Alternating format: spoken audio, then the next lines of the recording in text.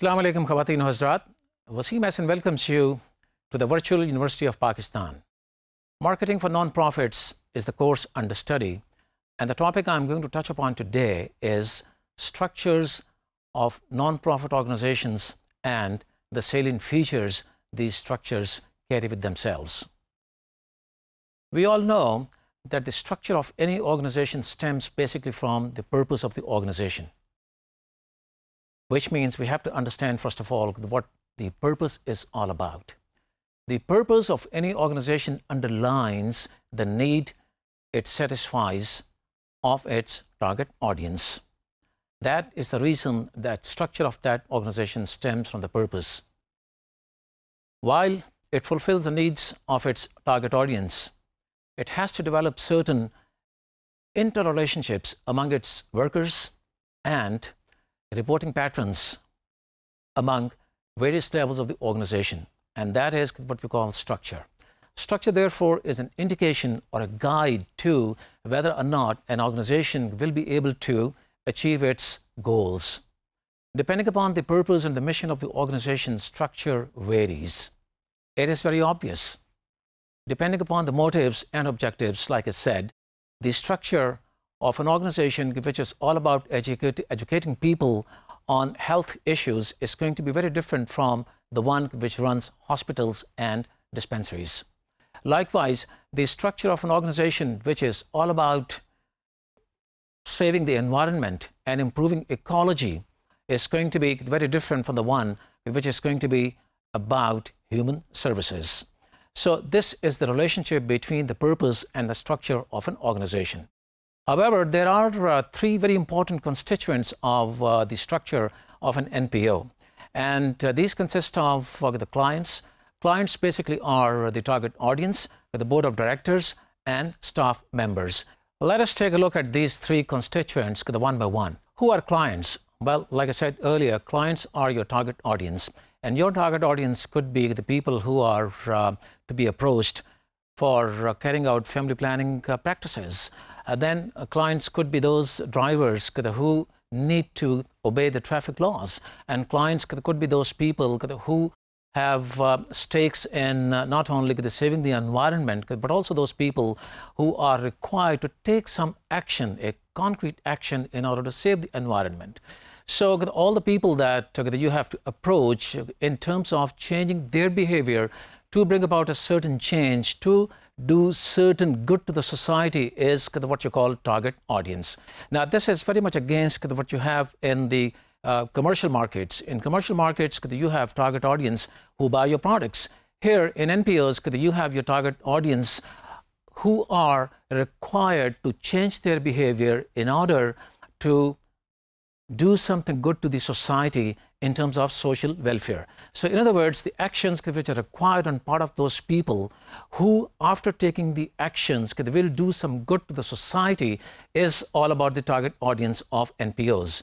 The second constituent is the board of directors. Well, they are the people who initiate a certain cause, and depending upon that cause, they come up with organizations. However small the organization may be at the beginning, but it is an effort which has to be carried out in an organized fashion, and that is what gives their effort the shape of an organization. They are very important people because they're impassioned with the fulfillment of a certain cause, and in doing so, they have to develop the organization by employing staff members.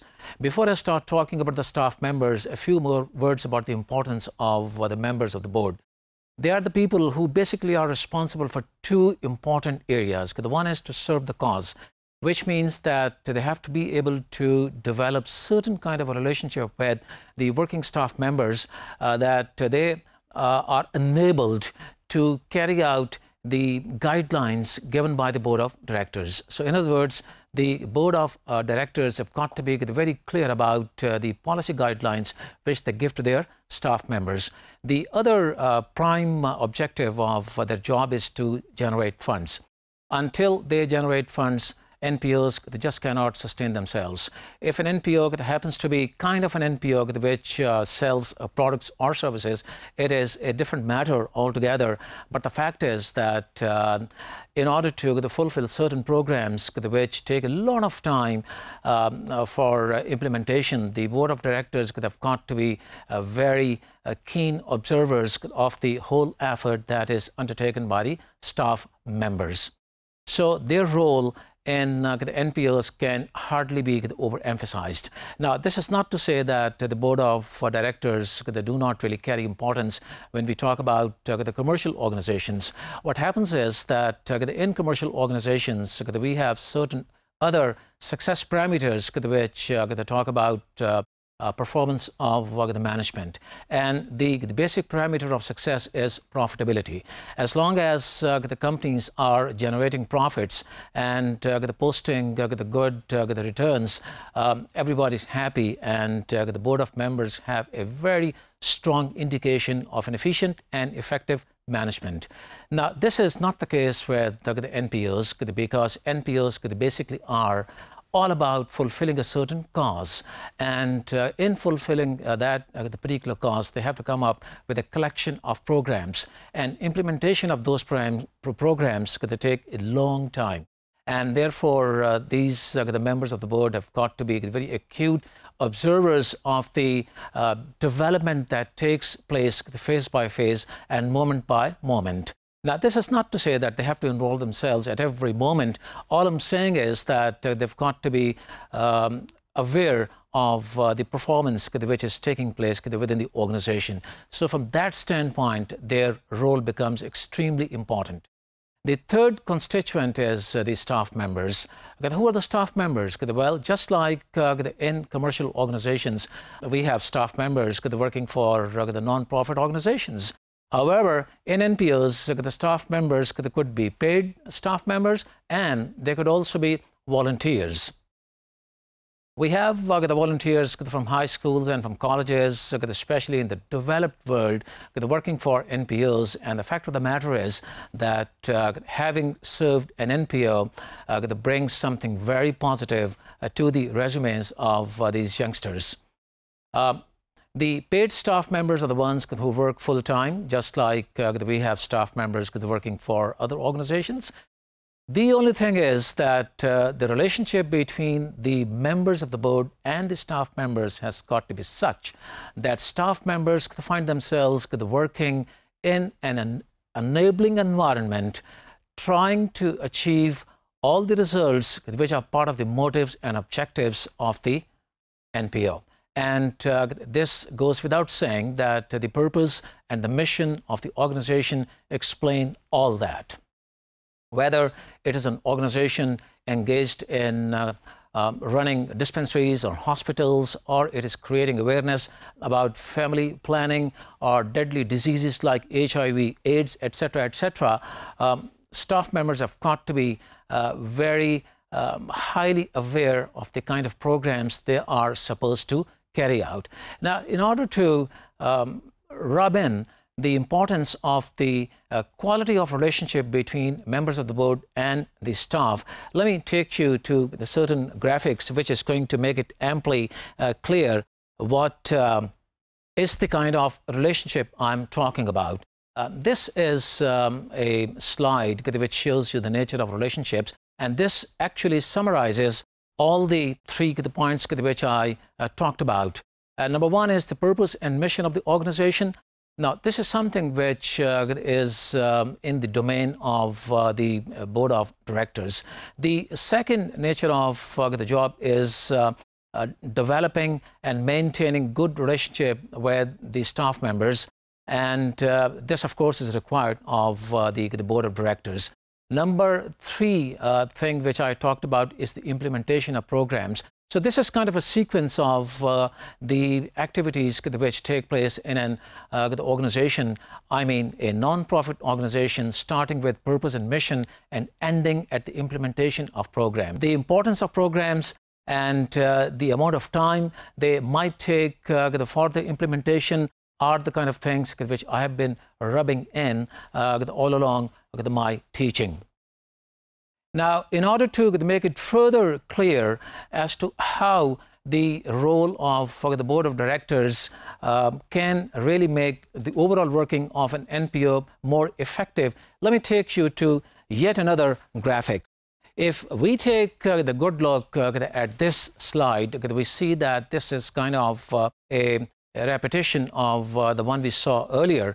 I mean, the middle part of the graphics, and we have those three areas: purpose and mission, then working by staff, and implementation of programs.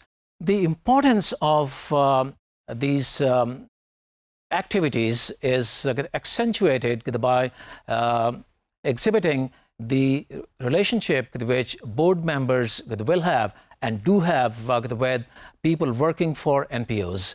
First of all, the members of the board have got to have a very clear vision of the purpose and the mission of the organization. And like I said earlier, these are the kind of things which emanate basically from the motive of the organization. And we know the motive is something which the people with a noble cause harbor all the time, and they are impassioned to take that to the logical conclusion. So in other words, what I'm saying is the board members with the clarity of vision can and rather should come up with a very clear purpose and mission for the organization, so that the staff members can, with full commitment and dedication, execute all that which has been laid down as policy guidelines by the members of the board. The next level or the area where importance of members of the board really comes in is the maintenance of good relationship with the staff members. And this is something which I touched upon earlier. If they have the good relationship with staff members will be in a position to translate all those policy guidelines into actionable programs and come up with good results. Now, this takes it for granted that staff members are able people and they have basic competencies, I mean core competencies, in order to carry out all those programs which have been put together by them as a translation of the purpose and mission of the organization as enunciated by the members of the board. The third area where members of the board really have to play a very important role is the monitoring and control. Now, this is not to say that monitoring does not take place in commercial organizations. All I'm saying is that in NPOs, this area takes on added importance. Why do they have to monitor the progress all the time? Because of the nature of the programs. They are not selling tangible products. Also, they're not selling services in most of the cases. And therefore, the programs which have been put together for things which are going to take a lot of time for implementation, involvement and dedication of members of the board is of very high importance. And that is why they have to monitor the whole thing over and over again. It is something which just cannot be ignored, and if they really can monitor the working of the staff members in a way that staff members feel motivated with working for those directors, then the overall result of the whole effort, as you can see from the graphic, is good governance. So to summarize, we can say that good governance is a function of the very clear and effective policy guidelines given by the members of the board, plus ability of the management of the NPO to carry out all the programs which are a reflection or a translation of those policy guidelines. Let us now conclude this topic. We can summarize the whole thing like the following. Number one is that the structure of an organization is a function of the purpose and mission of the organization, and the purpose and mission basically stem from the motives and objectives of the people who start that particular or any particular NPO. Number two is that the structure of an NPO consists of three basic components. Number one is the target audience, who are known as clients in NPO terminology. And number two component is the board of directors. And number three is the staff members. The board of directors could play a very important role toward the overall working of the NPO. Now, this is not to say that the staff members are the ones who play a secondary role. They also play a primary role. The only thing is that there's got to be a tremendous coordination and understanding, clarity and transparency between the working of the board of directors and staff members. However, directors of the board take added importance in NPOs because they are the initiators of the cause, and they are the ones responsible for implementation of the programs, and they are the ones responsible to generate funds in order to sustain the organization. Therefore, they are the people who've got to be very astute visionaries so that they can lay down very clear policy guidelines, and the management of course has got to be a team of good workers who really can translate those the visionary guidelines into good actionable programs. One more thing about the board of directors is that they've got to be people of undisputable and unquestionable integrity. There should be no conflict of interest. Conflict of interest has been defined as interest on part of the board of directors, meaning personal or vested interest on part of the board of directors, which they might place before the interest of the organization. And that is where the organizational interests are compromised. There should be no compromise, and there should be no conflict of interest. So this is the conclusion of the topic that I've discussed, and it has been about the structure of an organization in the nonprofit area and its salient features. With this conclusion, let us now move on to the next topic, which is about the need for marketing in the nonprofit area. The related questions that we may think to ourselves or ask ourselves are, why is there a need for marketing in an NPO?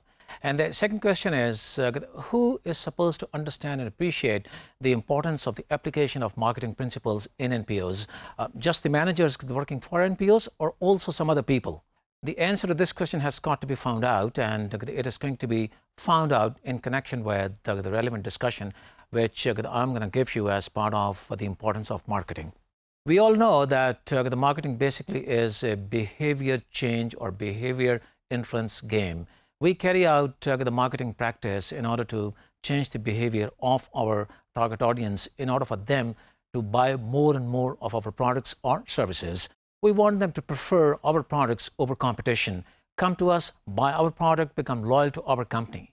And same is the case with NPOs. But before I start talking about the NPOs, let me give you a very brief description of the kind of marketing practice carried out in commercial organizations for the sake of consistency and drawing relationship between that practice and the one we have or should have for NPOs.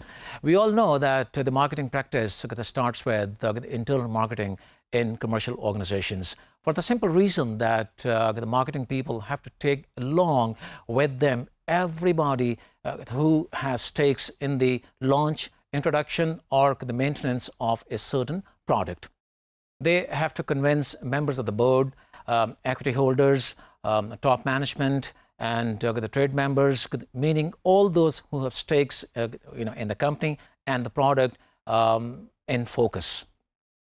After they have carried out this job of internal marketing, meaning they have sold the idea of the application of the marketing as they envisage, they get on to the next phase of marketing, which is external marketing.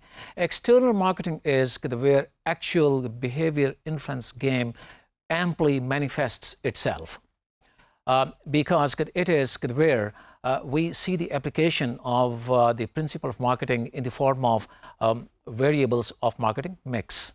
The variables are at play at this juncture because we have the product, we have priced it, we have distributed it, and we are carrying out promotions.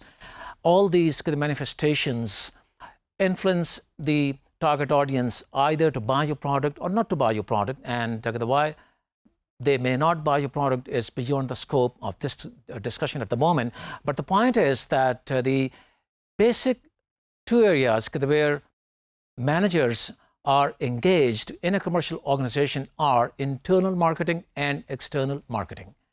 As a result of external marketing, if they are in a position to do a lot of sales and bring in profitability to the company, that is the end of the story. End of the story in a way that becomes an iterative process, and it goes over and over again. Everybody's happy, satisfied with the profitability and all that. Profitability being the prime success measure or parameters within any commercial organization. Given all that, we can easily say that the application of the principles of marketing in a non-profit context is at least as important, if not more. The fact is it is even more important because changing of behaviors within a non-profit environment is even more challenging than it is in commercial organizations or in a commercial setup, for the simple reason that the behavior change game is a little more complex when it comes to non-profits. Why? Because we are dealing with programs, the kind of programs that I've been talking about.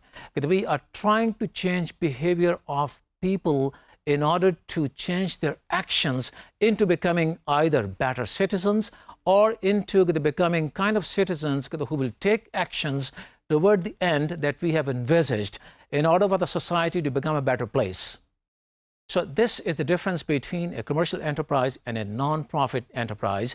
The application of marketing is as important as it is on the commercial side, but the only difference is, and which is the big difference, that on the non-profit side, the application of marketing is a little more complex because of a stew of complex variables involved in implementation of different kinds of varied programs. Now, having said all that, there is a need on part of not just the managers working for the non-profit organizations, but all those people who are involved with the non-profit sectors. In other words, which means that the marketing managers of non-profits have to influence not just the equity holders and other stakeholders in a commercial enterprise. They have to influence donors, funders, government agencies, and all those stakeholders who have stakes in the outcome of the mission an NPO has undertaken for fulfillment.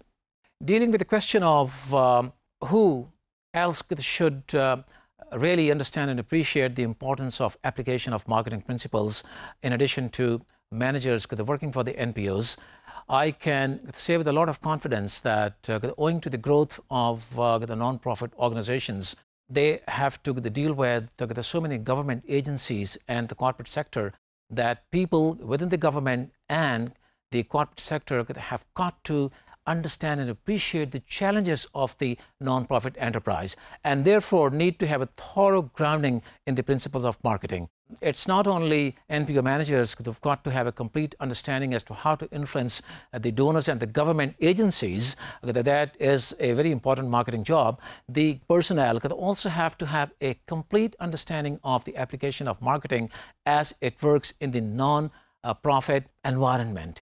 Similarly, the managers on the corporate side who are associated with the non-profit sector, about which I'm going to talk about in detail in one of the coming lectures, also need to have a complete understanding of the dynamics of the non-profit environment in order to be able to contribute more effectively and efficiently toward the cause they have collaborated on with the non-profit organization.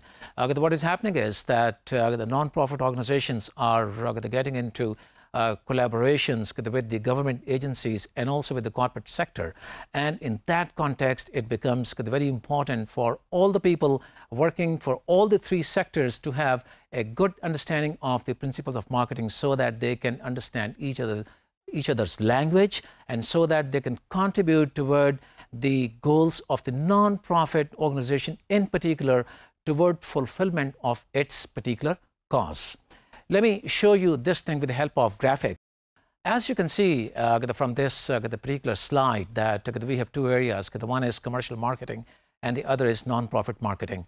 In commercial marketing, you see just two aspects. One is internal marketing and the other is external marketing. Now, these are the two aspects I talked about in detail. If you take a look at non-profit marketing, you see three circles indicating internal marketing, external funders, and external targets. Now, the question is, who are external funders and who are external targets? One thing which is very obvious from these two comparative diagrams, that there's more work to do in the non-profit area, because non-profit the marketing deals with the more sub-areas than commercial marketing does. Non-profit the marketing people have to do with external funders because they have to generate funds. Although it is one of the prime responsibilities of the board of directors, but board members may also and do mostly involve effective managers within the organizations to help them toward generation of those funds through external funders. And who could be the external funders? I did talk about that in detail earlier. And I'll be touching upon this area in detail in one of the subsequent lectures. The third area which the non-profit marketing people deal with is the external targets. So it is the clients or the target audience which they deal with, and that also needs no further elaboration. The fact remains that the area of non-profit marketing is a little more complex and a little more elaborate, I would say, in terms of the efforts they have to carry out to fulfill their mission. And with this, I conclude this topic by giving you a little summary, and that is going to make the whole thing even more clear and free of any confusion. It is much less difficult in a commercial enterprise to have your target audience change their behavior in preference of your brand. It is not that easy in a non-profit context to change the behavior of your target audience. Why? Because it is a lot more complex to have your target audience change their behavior in terms of maintaining certain spacing between children as part of the family planning effort, or in order to have your target audience change their behavior in terms of vaccinating or having their babies vaccinated for diarrhea. Now, these examples clarify why it is a lot more complex effort on part of the non-profit marketing managers to carry out their marketing programs in comparison with the commercial marketers. And this brings into a sharp focus the central role of the application of marketing principles in the non-profit area, because marketing remains the behavior influencer or the behavior change game.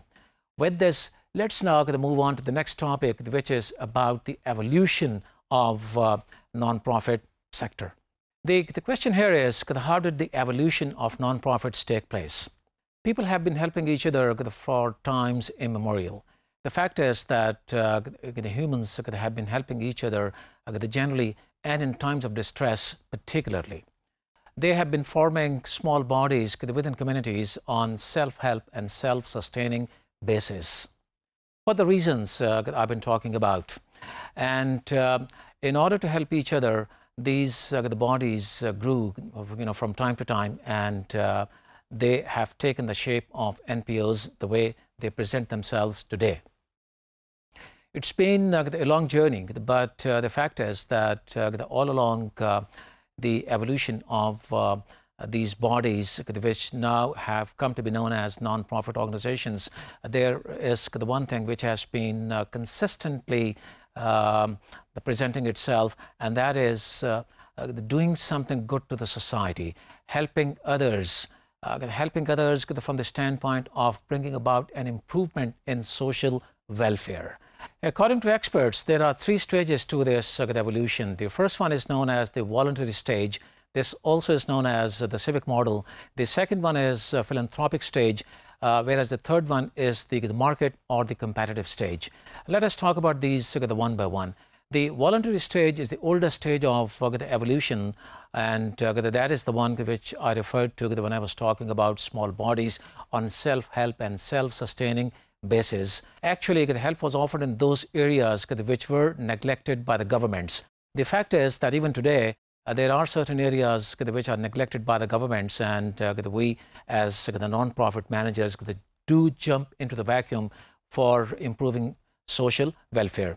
However, what really strengthened the initiative taken by people during that period or those times was the religious values. The prime motivators were altruism and generosity. Along with the religious values, the social values also came into play, because what happens is when we operate in a society on a day-to-day basis, we just cannot ignore these sociological factors. And in came the inevitable side of the sociological factors, and on the basis of shared values, the people started giving refinements to the associations or the bodies which they had developed.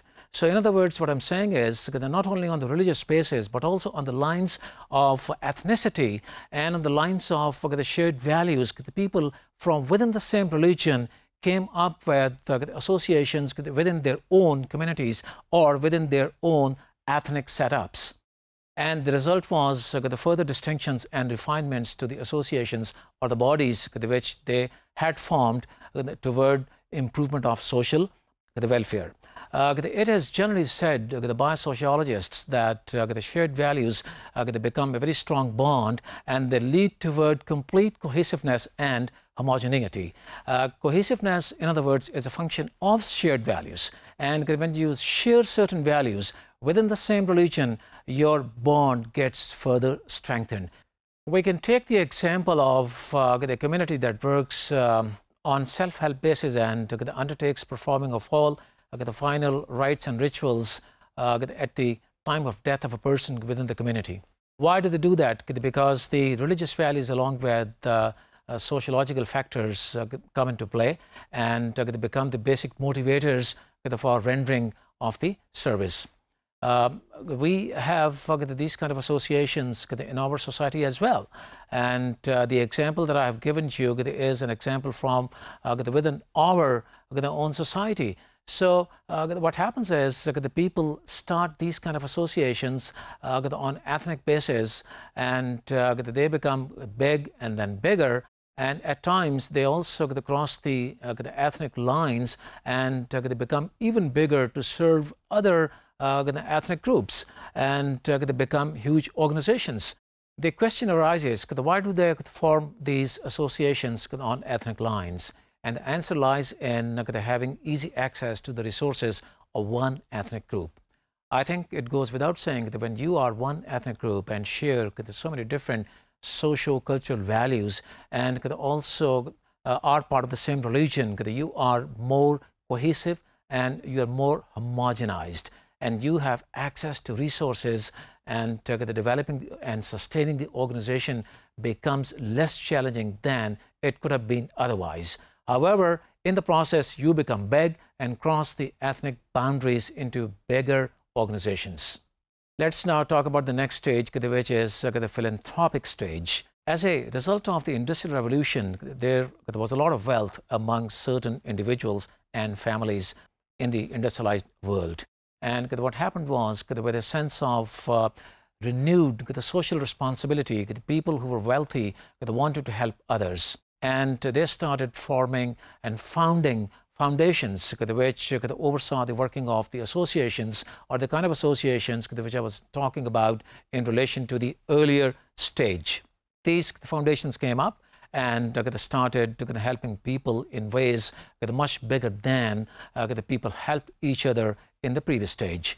The fact is that we may not have a lot of the foundations in our country, but there is a tremendous the growth of the individuals and families who do not really hesitate donating the huge sums for social welfare causes. Although there was more money in the hands of the wealthy people who wanted to help others toward the improvement of social welfare, but the fact remains that the motivators behind that spirit were the same as we witnessed in the first evolutionary stage, or the voluntary stage, and those were religious values and the social responsibility. However, the one expert adds to these two the motivators another factor which is the factor of market failure. It sounds very interesting, and the expert expounds that the markets are regulated by the forces of supply and demand, and hence determine pricing by the interplay of these forces. So what happens is because of high prices of good quality or high quality services, the underprivileged cannot enjoy those services because they are not available to them for the paucity of funds. They do not have enough money to pay for those services, and therefore there's a vacuum. And that is why this expert calls it the market failure factor. The fact remains that the vacuum is filled by non-profit organizations. And we see so many different examples in the areas of education, the health and human services. We have good universities doing an excellent job of providing good education, and we have good health services providing different the kinds of treatments for different kind of ailments. May that be in the area of cancer, in the area of eye treatment, or in the area of kidney treatment. We do have all these services available within our country. If you run your mind toward what I'm indicating, you will know what I'm talking about. So the fact remains that we have also the people who liberally and very generously donate toward these kinds of the causes, and exhibit the philanthropy on their part. The third stage is known as the market stage or the competitive stage, and that is the stage that we find NPOs today. At this juncture, they are beyond the stages of associations and foundations, and they find themselves in a very competitive situation. Why? Because of the fact that there are so many NPOs. The growth dynamics of NPOs necessitate that they take a very close look at the application of marketing principles and try to deal with the kind of competitive pressures they find themselves under. What are the competitive pressures and why do they occur? Well, the competitive pressures occur because of the fact that we have so many NPOs working for the same cause or for similar causes. And because of that reason, the funders and donors could find themselves in a difficult situation deciding who to donate and who not to donate. And this is here that the importance of application of marketing principles to win over those funders and donors becomes extremely important. This competitiveness gives the marketing a very central role, and it is because of the application of the marketing principles that we see so many NPOs in the Western markets getting into commercial activities. And like I indicated earlier, the hospitals are seen getting into fitness centers where they generate funds.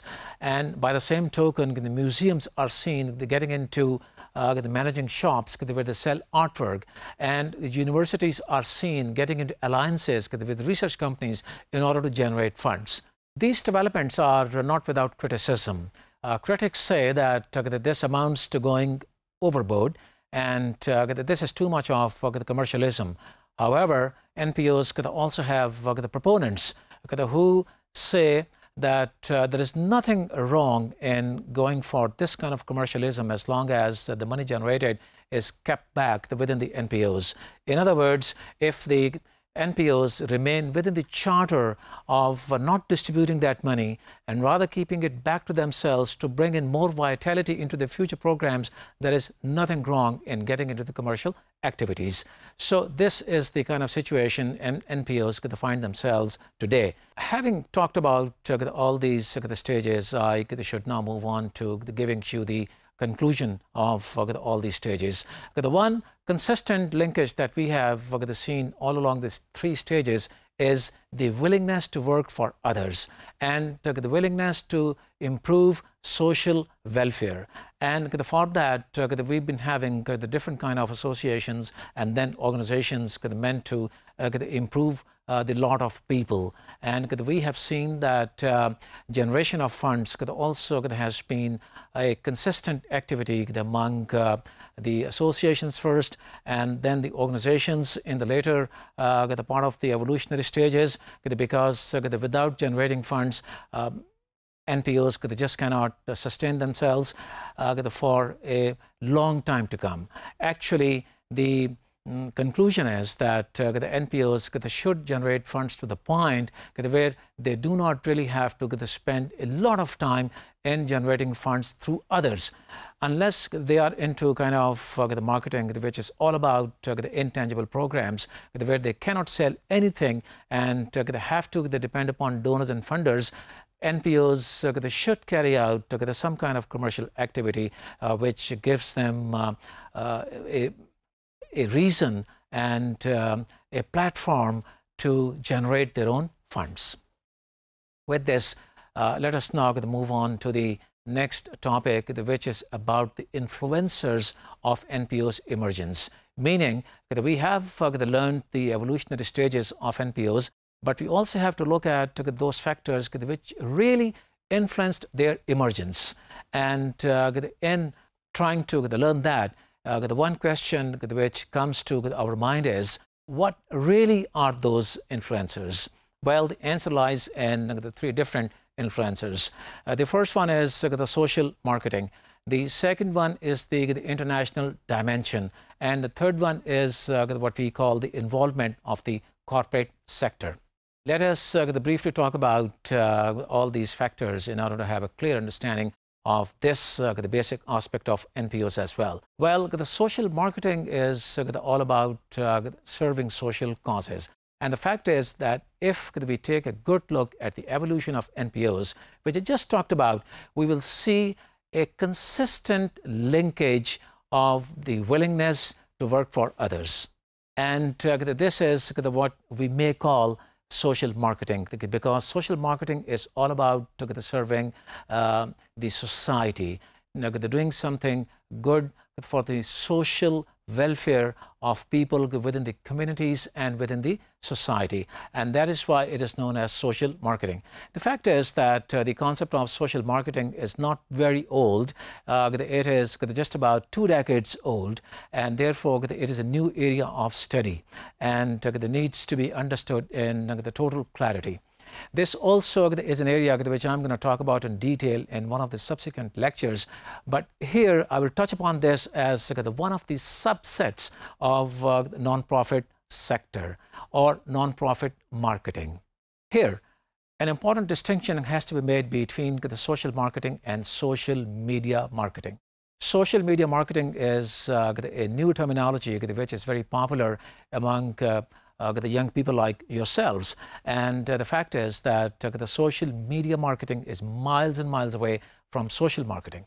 Although it is beyond the scope of the discussion at hand, but to have a complete understanding and to keep any confusion from arising, we must know what social media marketing is all about. It goes beyond the traditional tools of advertising, promotions, and public relations into the web-based internet tools like Facebook, Twitter, and blogs, etc. Social media marketing basically offers the sellers and buyers to interact with each other, making the communications two-way as against a one-way process in the traditional way.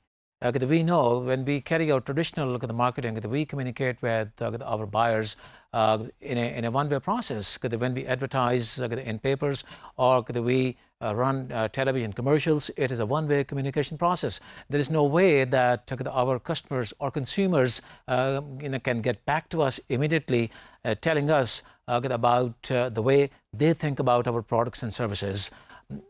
Social media marketing has made it possible to have the two-way communication between buyers and sellers. The buyers can give their insights to sellers to bring about improvements in their products, or they may appreciate the products so that they can reinforce the features of the products, and buyers can also criticize their products for the sellers to take corrective actions. So this is the importance of the social media marketing. In social media marketing, you also have a chance to develop the social communities, and through those social communities you can talk about a certain brand. You can promote a brand, or you really can run a brand down if you think that the brand is not good enough. So the social media marketing has its own importance, but it remains a part of the integrated marketing communications, and therefore it is not to be confused with social marketing. Social marketing is all about social welfare programs. This is something that we have to keep in mind. Social marketing is all about bringing about a behavior change in our target audience to achieve certain objectives in relation to social welfare. This is a huge difference between social marketing and the social media marketing. If we take a good look at the world-renowned social marketing programs, we shall see the one commonality of purpose, whether the program is about creating awareness on family planning, or against the deadly disease of the HIV/AIDS, or educating the simple village folks about how to rightly administer the ORT, the dosage to their babies.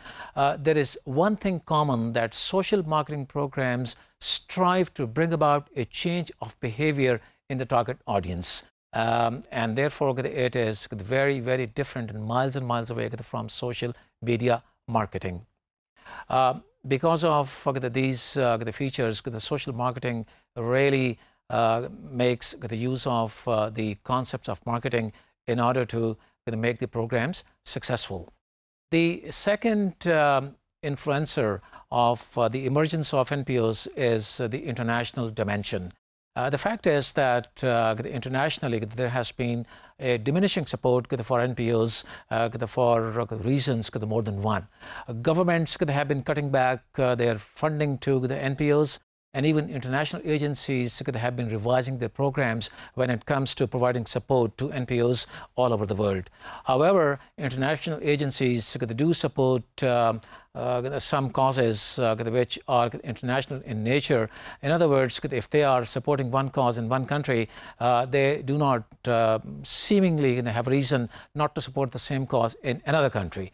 But generally, the support has been diminishing. So what is the result? The result is a vacuum, and that vacuum is being filled by NPOs. Because of the growth of NPOs, the environment, as I talked earlier, is becoming more and more competitive. And because of the diminishing support from the governments and international agencies, more and more NPOs are coming up to fill the vacuum. And therefore, the importance of application of marketing just cannot be ruled out. Marketing does take the central role in order to make the programs successful. The third influencer has been the involvement of the corporate sector. Just because of the reasons that I've talked about, meaning diminishing support from the government and international agencies, NPOs started approaching the corporate sector. And the corporate sector found it very appropriate and compatible with part of the mission, which is to be socially responsible. Actually, when corporate sector joins hands with NPOs, they look more socially responsible because they look like serving a certain cause. The result is that their staff members start feeling more motivated, and they also do some kind of the volunteering work for the NPOs, and in the process they improve earnings for their corporations. The NPOs also gain by way of getting part of the contribution from sales proceeds of the corporation which is engaged with the NPO to fulfill a certain cause. So the fact is that it works both ways. Both stand to gain, and therefore the corporate sector also has been one of the great influencers of the emergence of the NPOs. Not only emergence of NPOs, but strengthening of the NPOs working. We can conclude this the topic like the following. Growth of NPOs has taken place with every increment of the influencers. And owing to the challenges, the NPOs have learned to work in a coordinative and collaborative way with the governmental and international aid agencies.